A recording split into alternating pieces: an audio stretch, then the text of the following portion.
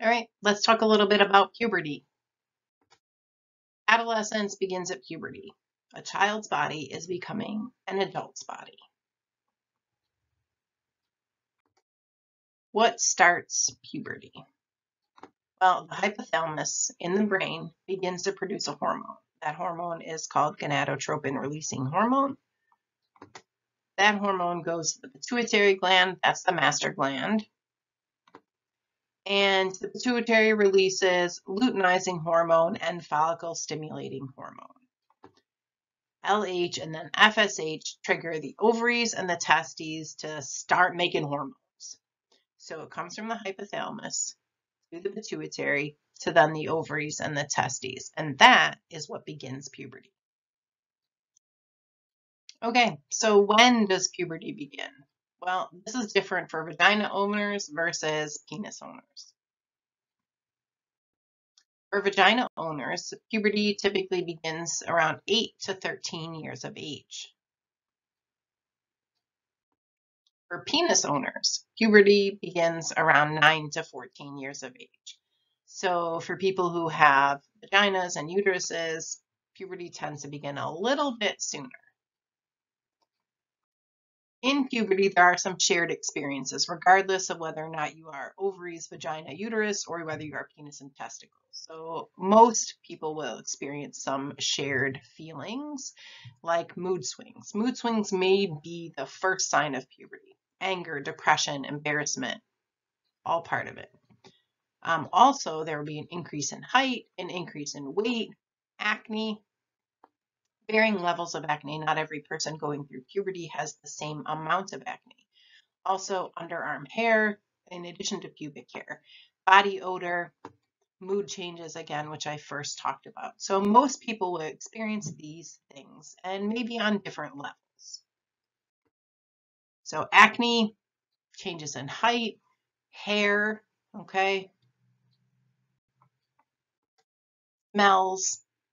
Okay, so interesting to note that the smell comes from bacteria digesting that sweat, not from your own body, so you can thank the bacteria. Okay, other puberty changes depend on specific hormones. So vagina owners versus penis owners, the changes will be different. So those initial changes are regardless of your reproductive anatomy. Your specific reproductive anatomy determines some of the other changes. So what are the stages of puberty? Well, they're divided into 5 Tanner stages. Let me give you a little bit of disclaimer about the Tanner stages. So these were developed in a study from 1949 to 1971 by James Tanner, not surprising. He documented the growth of children at an orphanage outside of London, and he did that documentation with charts and photographs. It was originally begun as a study to study malnutrition, but it did progress into a very longitudinal study. However, again, take that into account. Time period, location. So when we're talking about whether or not this is applicable in our current state and for all races, that's something that is up for debate. Okay, so that's just my disclaimer. Okay, for penis owners, Tanner stage 1 is before puberty. So there's no visible changes. It doesn't necessarily mean there might not be something going on hormonally, but there is no outward evidence of puberty. Okay, Tanner stage 2 for penis owners. This is between 9 to 14 years of age. So puberty is beginning. There is genital development, so there's growth of testicles and growth of the scrotum. There's growth of some sparse hair around the penis and under the arms. And there's an increase in height, about 2 to 2.5 inches per year. Okay, for penis owners, as we move on, Tanner stage 3, ages 10 to 16. The physical changes are going to speed up here. So there's continued growth of the penis and testicles. The penis owner may experience wet dreams where there is ejaculation during sleep. There's darkening, coarsening of pubic hair, and typically in the shape of a triangle. There's continued increase in height, maybe around 2 3/4 to over 3 inches per year. Sweating and body odor really begins to increase at this time. Vocal changes occur, so there may be voice cracking, increased muscle mass, possible breast development. So 50% of penis owners will develop some breast during puberty. This typically resolves by the end of puberty, so it is a normal part of this process. For penis owners, Tanner stage 4 is between the ages of 11 and 16. There is growth in penis size, darkening of the skin on the scrotum. There are red ridges that occur on the testicles, kind of like a line down. Body hair growth reaches adult levels.